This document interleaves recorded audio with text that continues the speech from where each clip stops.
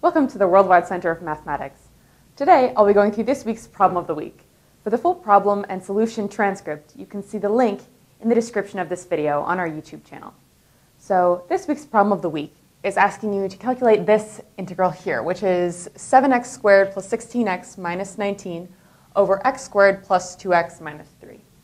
So it looks like what we're going to have to do, we can see that the polynomial on top is bigger than the polynomial on the bottom, so we're going to have to do some polynomial long division before we can even start to integrate anything. And once we do that polynomial long division, we will see that there are two potential ways we can proceed with the problem, one of which is significantly easier than the other, but if you don't notice it, there's always the other way as well. Okay, so we're going to start off by doing this polynomial long division. So I'm going to set this up like 7x squared 16x minus 19.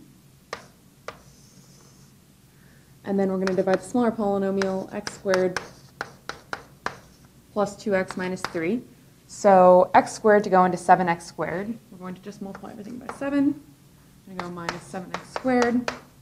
7 times 2, so we have minus 14x. And then 7 times negative 3, so 21. So we have plus 21 here. And we end up getting, these cancel out. And we get here 2x and then plus 2. Okay, so it looks like we can't divide, or we can't multiply x squared plus 2x minus 3 by anything to get 2x plus 2. So we're going to have to accept this as a remainder, and we can express this as this. So I'll just write this integral out here. So 7x squared plus 16x minus 19 over x squared plus 2x minus 3. And this is going to be equal to the integral we have here, 7 plus, and then our remainder here over this, so 2x plus 2 all over x squared plus 2x minus 3. Okay, so this is already much simpler than what we had up here because we have no way of easily integrating this with any known rules that we have. So now I'm going to use the linearity of the integral to decompose this into two separate integrals. So we have the integral of 7, don't forget the dx, plus the integral of 2x plus 2 all over x squared plus 2x minus 3.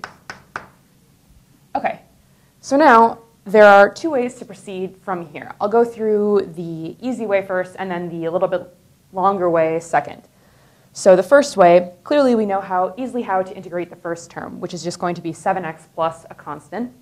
And the second term, so if we notice here that the numerator is just the derivative of the denominator with respect to x, we can do a u substitution to allow us to integrate this really easily, really quickly, and save us a lot of steps that we are going to have to go through in the second procedure.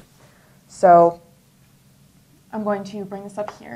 So I'm going to go ahead and integrate here, just like I said before. I'm going to label this C1 because there's going to be another constant from the second integral that we have here. However, the number of constants doesn't really matter because they're just constants. They're unknown. They don't have any relationship to x. So anyway, that's just going to be C1. And so we're going to have here, we can perform a u substitution down here. So if we let u equal the denominator, which is going to be x squared plus 2x minus 3.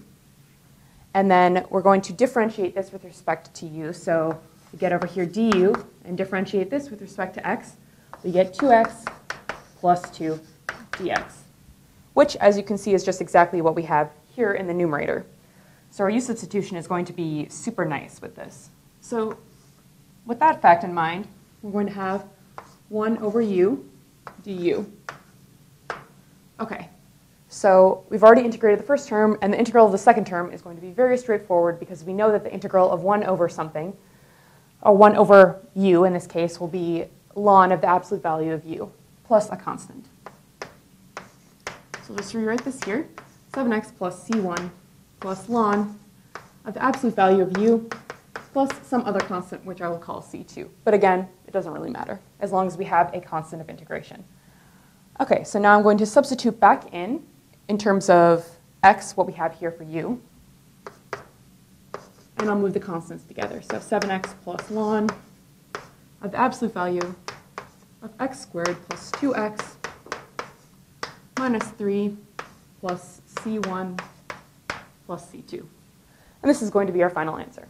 So that's the first way. If you catch on to the fact that there's a nice u substitution here that you can make to simplify the integral, then you can just do this in like 3 steps here. But if you don't, which I honestly did not realize this the first time I did this problem, there's also a second way to do it, which involves doing a partial fraction decomposition. So I'll go over that.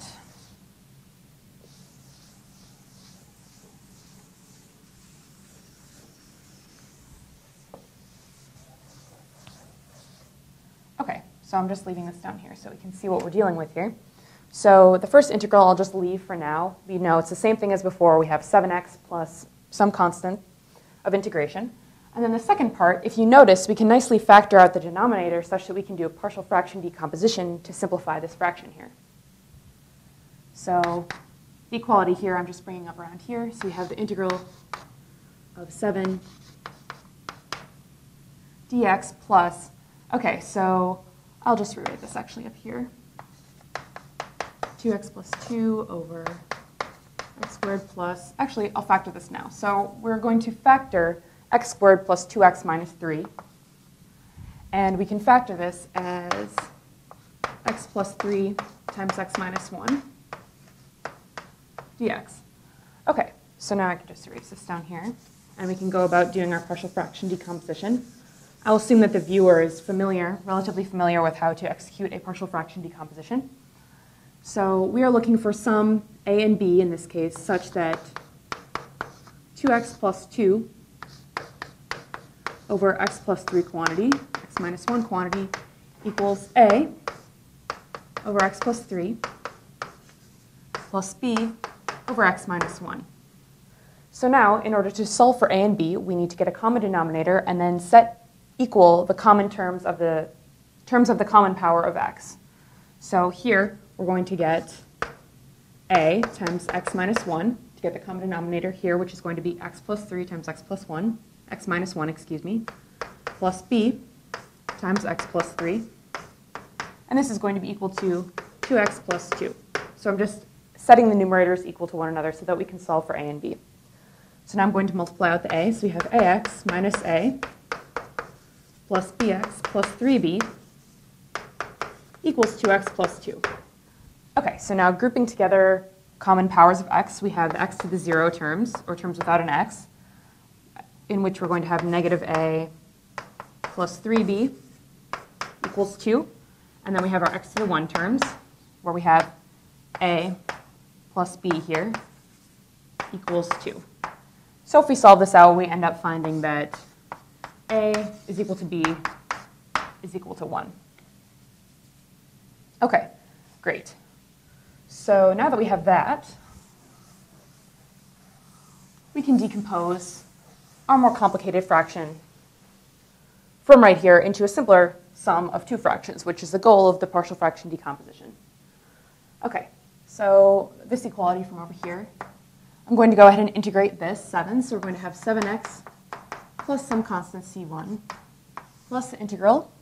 And now substituting in these values of a, so we have a equals 1 here and b equals 1 here. So now instead of this here in the integral, I'm just going to substitute these 2 things in here. So we have 1 over x plus 3 plus 1 over x minus 1. Okay, so once again, using the linearity of the integral, I'm going to break this up here, the single integral, into 2 separate integrals.